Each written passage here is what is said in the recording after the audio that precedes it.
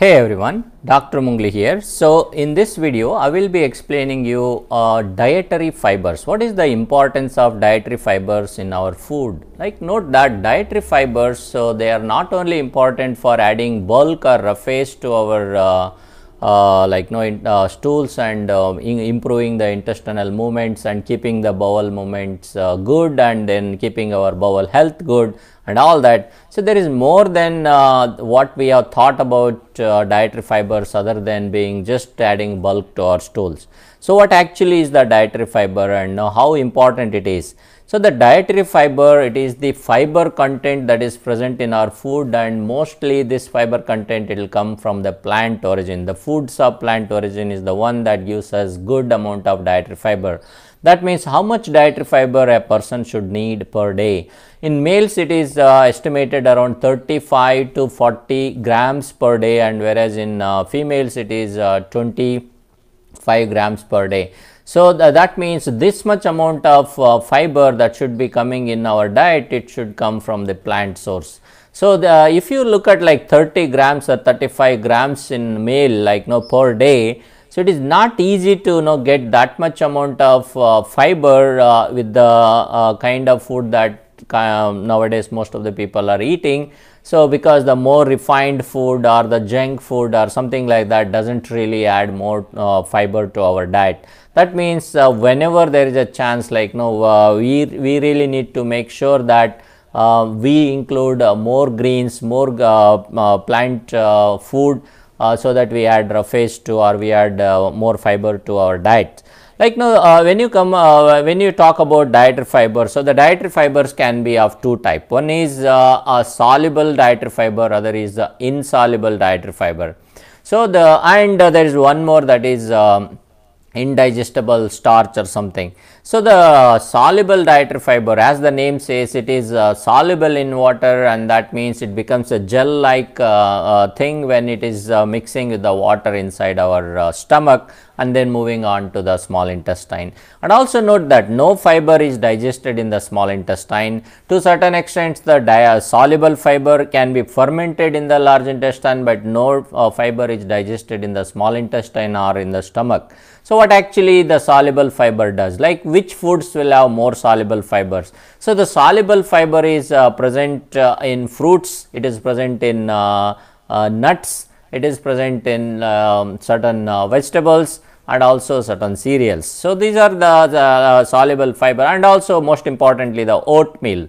The oatmeal, like when people take oat as a breakfast. So, mostly this doesn't have that much calorie, but it has a lot of fiber, and that fiber is there in the soluble form. It's a soluble fiber. So, that means it becomes a gel like thing, and it fills up the stomach. Basically, it delays the gastric emptying. When the gastric empty, so soluble fiber, what it does, what soluble fiber does is, when it gets into the stomach, mixes with the water and makes a gel like thing, and it slows this digestion process, it slows the absorption process. That means it kind of gives fullness in the stomach, so that the appetite center or the satiety center that is there in the hypothalamus, it is controlled. That means person do not tend to eat more food because it is full. They feel full because that becomes a gel like and adds bulk, right. So, when the stomach contracts, things will get into the small intestine. In the small intestine, again that bulk is there, and it slow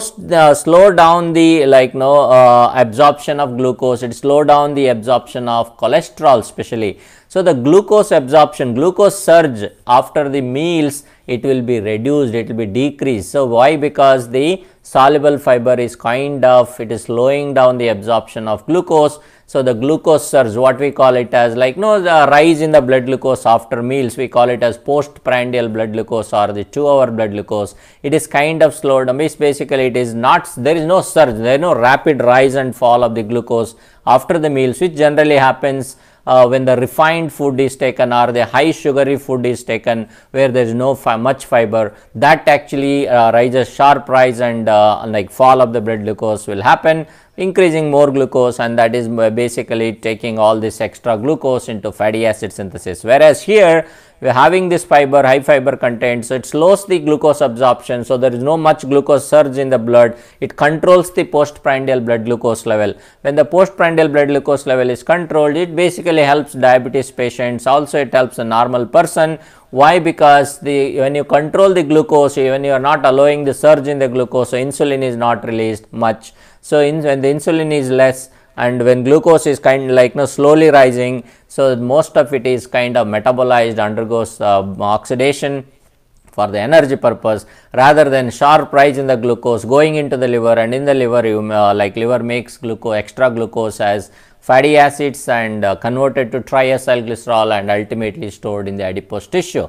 So the point here is having more fiber in the diet, it controls the blood sugar level, and that means it is going to control overweight person putting on more weight. So overweight, obesity and followed by diabetes can be controlled by increasing dietary fiber in our diet. And what else it does? So the soluble fiber, it decreases the cholesterol levels. Why? Because already cholesterol, 50% of the cholesterol is the one that is absorbed in our body under normal conditions.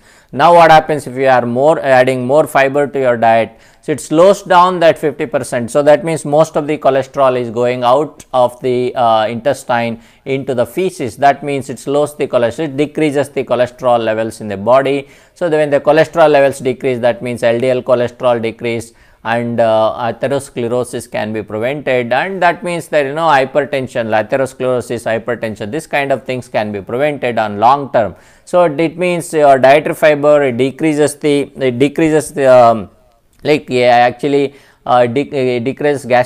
increases gastric emptying time, thereby you don't you feel full, and thereby a person do not eat much. That means and also glucose surge is prevented, postprandial blood glucose is controlled. That means person do not put on weight on long term basis. No obesity, obesity is controlled. When the overweight obesity is controlled, diabetes is prevented. So when the diabetes is prevented, all the consequences of diabetes can be prevented. And also lowering the cholesterol level, lowering the controlling the glucose level, we control our lipid levels, thereby we control atherosclerosis and hypertension later, and complications of atherosclerosis and hypertension, that is myocardial infarction, stroke, this kind of things can be prevented on the long term. So that means using dietary fibers is really good thing. What else? So what happens to the soluble fiber once it goes to the small intestine?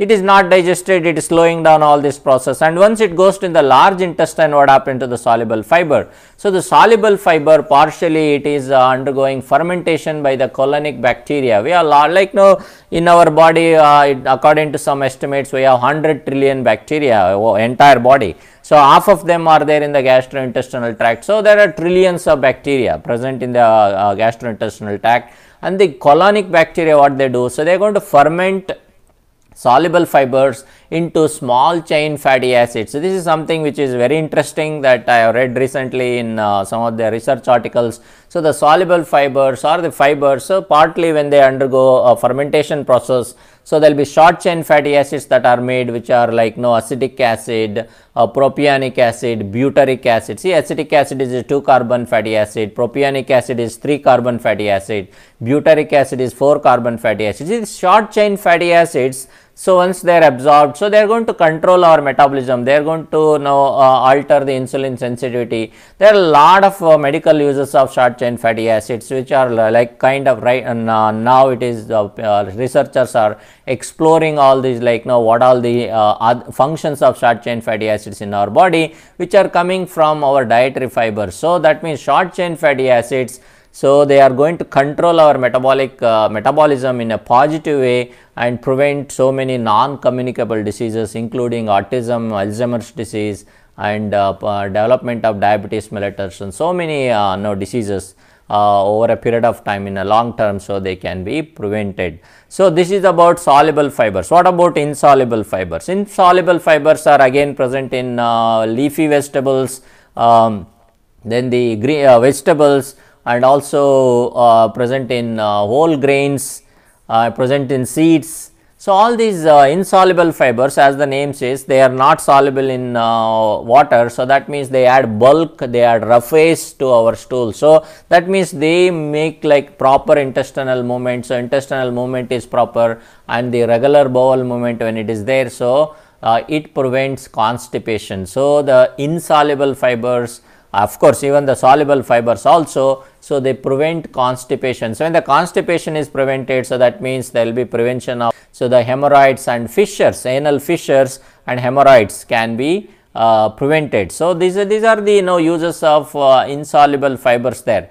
So, and what else is add bulk to our stool? Something called as indigestible starch. This indigestible starch, it comes from legumes, it comes from beans, it comes from plants. So, these are the starch that is not digested in our intestine, small intestine, because we don't have enzymes to do that. So, they just move into the colon and undergoes fermentation partly, and then add bulk to the stool, and then it actually helps in the movement, normal bowel movement. So, this is all about dietary fiber. So, the point here is we really need to make sure that we add good plant based things in our food. Make sure we have a lot of veggies, make sure we eat more fruits, and also add wherever the fiber comes from. So, whether it is a whole grain, nuts and seeds, fruits, leafy vegetables. So, make sure we add a lot of them in our food. So, for a long term we are going to get a good